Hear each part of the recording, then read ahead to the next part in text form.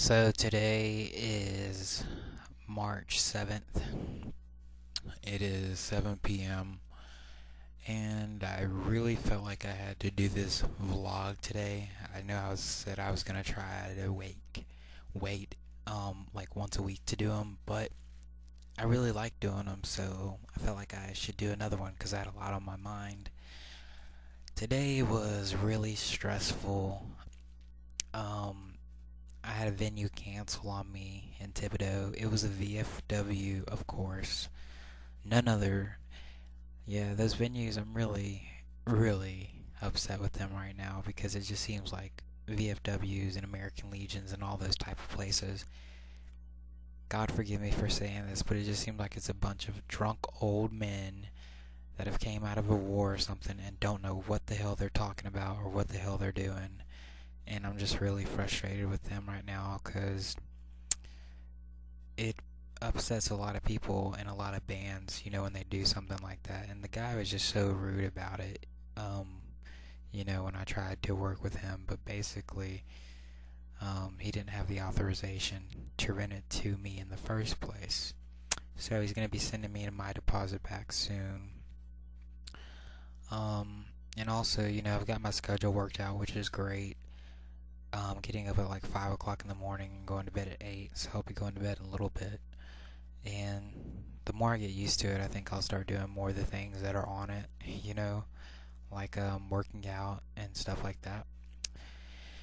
And I'm loaded with work. It seems like I just sit here at my desk for hours and hours.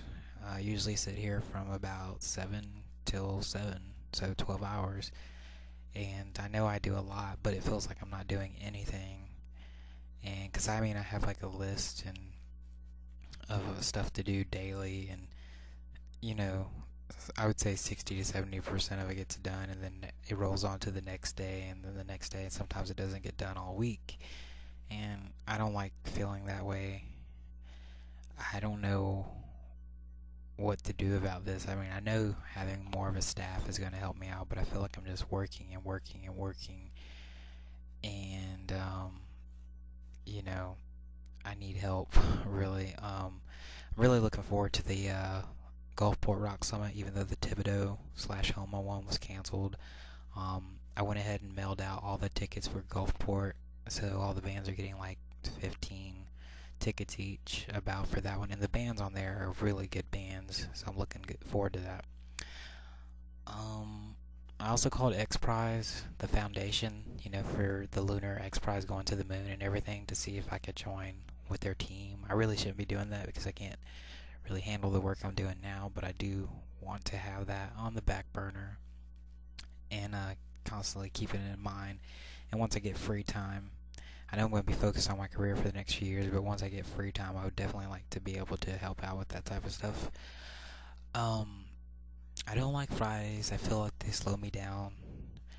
And I like watching Oprah because she makes me feel so comfortable. I just feel so at ease when I'm with her.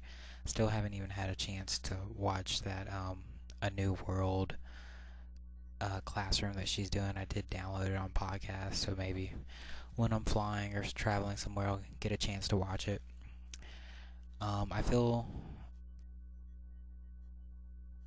I'm kind of scared of what would happen if I don't succeed or I didn't work like I am now. I feel like I'd be secluded or like alone. It's kind of weird. Um, but yeah, I do feel that way. I can't wait to have the staff, like I just said. Um, I have a show tomorrow at the Hickey Diddle, um, downtown in Pensacola, and I haven't been able to promote it at all. But I'm trying to look at that as that's not on me, that's on the bands. I have a show to promote, which is Rock Summit, and the bands are responsible for their own shows, so I'm not really trying to put too much stress on myself for that. I feel like I was thinking about this the other morning and about to go because I pretty much talked about everything I wanted to talk about. But the other morning I was waking up and I had this thought, and I was like, well, there's been so many changes in the history of life. Like, even as a world, we don't know where we're going in the future. Like, there's never been a future for the whole entire world, but the entire world has had a past.